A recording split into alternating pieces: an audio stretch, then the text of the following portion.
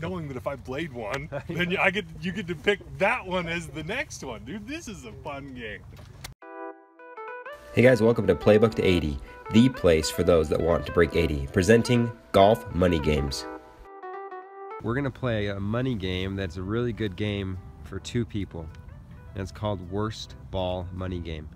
So we're on a par 3, it's 194 yards to the pin. We're going to pick a wager, so me and Taylor are going to go ahead and play this one hole. We're going to play for $5, okay? So what's going to happen, he's going to hit 2 shots. I'm going to pick the worst shot of the 2, and he has to play 2 balls from that position. After he plays the 2 balls from that position, I pick the worst shot of those 2 shots, and we do it until both balls are holed. He'll do the same thing for me. The opponent with the lowest score at the end of the hole wins the $5 wager. Let's see what happens. What are you hitting, Tay? 6. So he pulled that one left. It might be long too. Oh, right in the left side bunker. I'm gonna change clubs. So he's gonna change clubs to a 7-iron. He didn't really go at that one at all.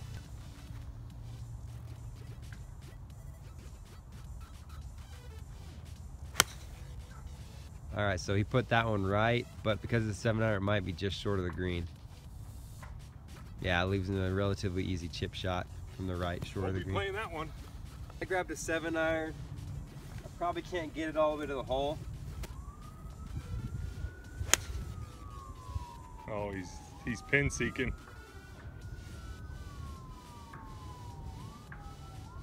All right.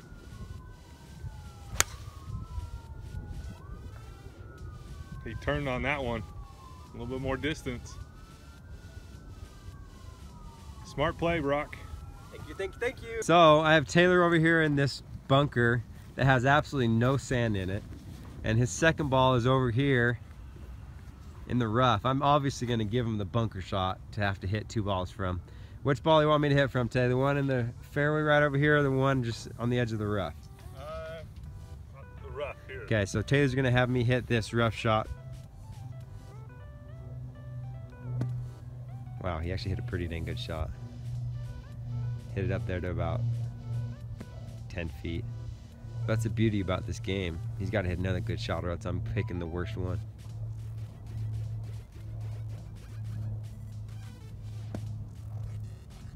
Ooh, left that one a little short. He's gonna leave himself about a 15-foot downhill putt.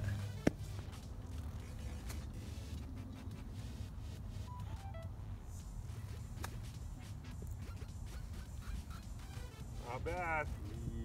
Sit.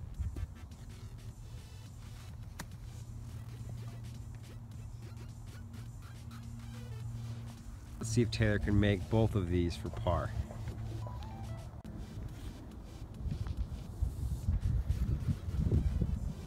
Oh. Uh-oh, he's got some meat on that bone. Okay. Left himself about 3.5, 4 feet.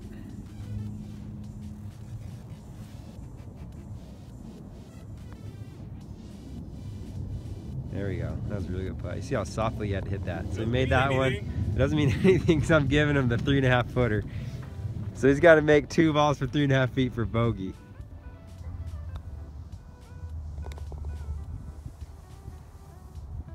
It's for the win.